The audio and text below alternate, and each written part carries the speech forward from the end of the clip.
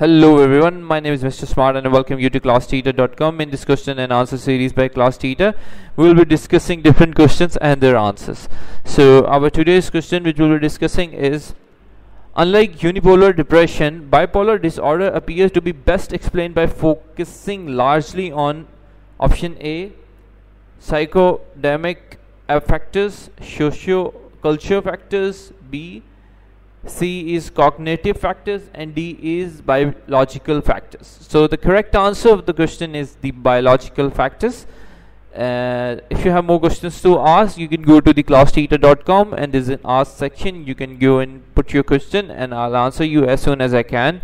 If you have any question regarding this video, you can leave in the comment section and I'll answer you as soon as I can. Thank you for watching the video.